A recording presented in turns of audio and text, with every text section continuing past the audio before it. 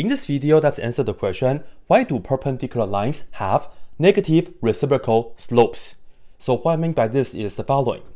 Suppose we have this equation, y equals 2 over 3x plus 1, which is just a linear equation in the form of y equals mx plus b.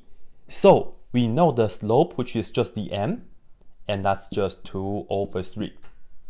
And if you want to have a slope of the line that's perpendicular to this line, well, the notation for that is m with an upside down d for perpendicular. This will be the opposite sign of this. This is positive, so we will have negative. And then we do the reciprocal of this, which we get 3 over 2. And that is it.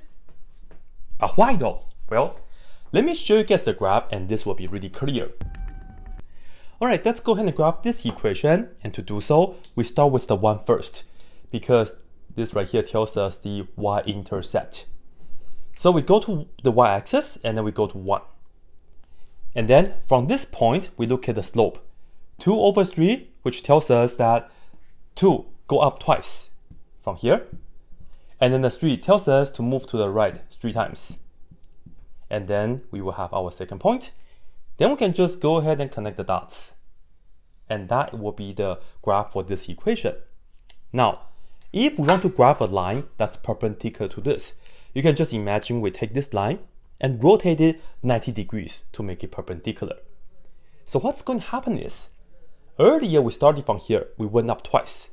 Now, if we rotate it this way, vertical becomes horizontal, and we will just go from here, and then we go to the right 2 times.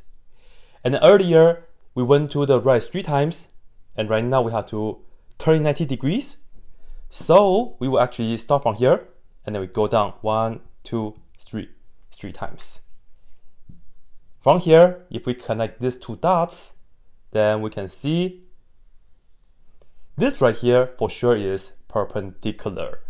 And the slope for this line in black, it was equal to up to the right 3, right? So 2 over 3.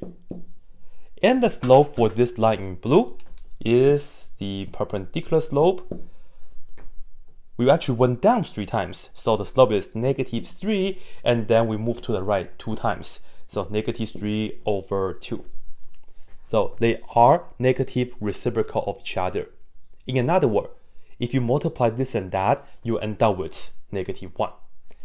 Now, there's a special case if we have a horizontal line and a perpendicular line, which is going to be vertical. The slope of a horizontal line is 0, and the slope of a vertical line is technically undefined. That's it.